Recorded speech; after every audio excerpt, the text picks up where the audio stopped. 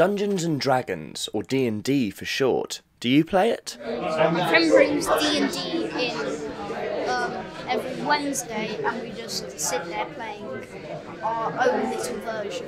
Sounds like fun, but what is it? It's a little bit like a board game mixed with drama class, so you play a character, you just need a pen and paper and some dice, and you can go from there.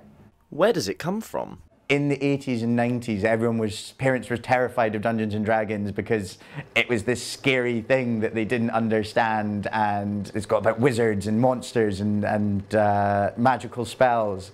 Do you think parents are aware that when the children play the game, that demon spirits are involved? Shadow demon. See that they are captured and bring them to me. So why are kids playing a game from the 80s? I think in the last few years there's certainly been a trend of coming back to these more traditional games. Dungeons and Dragons has been in a lot of films and TV shows recently, so everyone's kind of talking about it and thinking about it.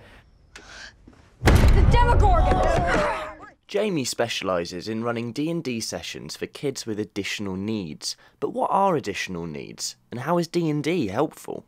Additional needs can take lots of forms. So it might be that someone is in a wheelchair. Sometimes people with additional needs find it hard to socialise, and something like this gives them a chance to come along and make some new friends. His lessons are fun, and he's an amazing GM. But then came the coronavirus. How would our heroes overcome this new villain?